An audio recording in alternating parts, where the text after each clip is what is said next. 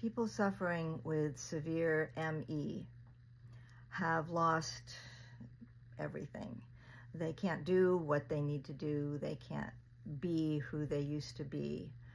They're very helpless, they're very dependent, and they're suffering.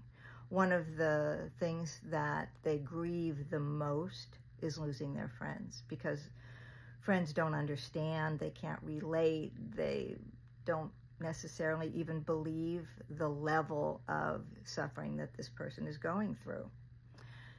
I think about a snake bite.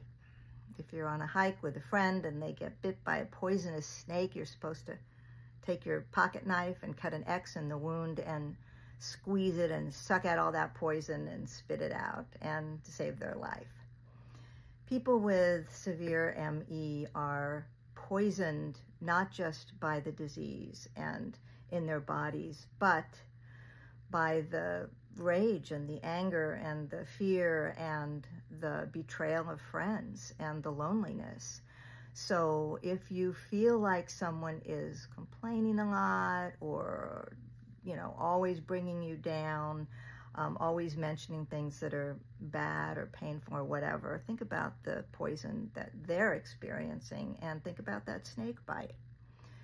By taking their complaints and their pain and their rage, by taking it, by letting them get it out, you are helping them a great deal. And you don't have to internalize it. You don't have to take it personally. Just, you know, spit it out and be that listener, because when they have lost their friends and their job and their talents and all of these things to a very painful central nervous system disease that just affects everything, their brain can really hurt, be inflamed by just, you know, light, sound, someone talking, someone touching them. And their world has become so small and so limited that sometimes all they have is the person who's taking care of them.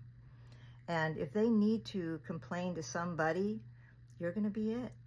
So I want you to focus on that, on the listening, the taking all of those complaints. Focus on it as first aid. You're helping them, they're poisoned, and you're helping them get that poison out. You're validating, and the things you would say are, I'm so sorry, or it's not fair, or it shouldn't have happened to you, or they shouldn't have said that to you, or I wish I could help, I wish I could fix it, I would love to be able to just, you know, take that pain for one day for you if I could. And you know, by doing that, you become someone they can trust, which is hard when you have a disease people don't trust or believe. So, you know, be that person. James has a new book coming out called Unsung Poems Written in the Dark, and I want to read you one of the poems. These are things that friends have said to him, and one or two are things that other people said to, you know, other folks with ME. Just think positive. Happiness is a choice.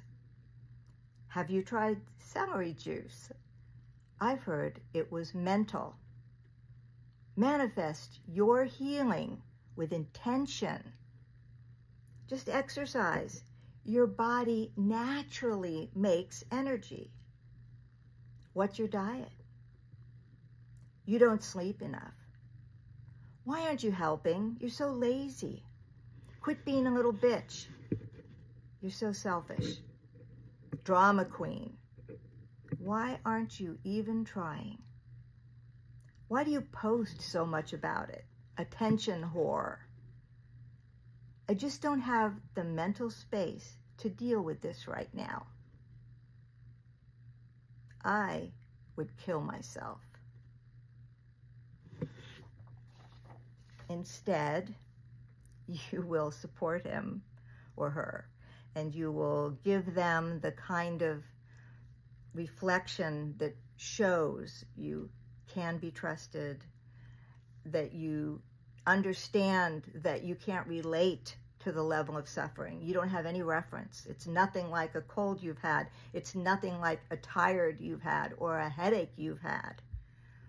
But you believe them.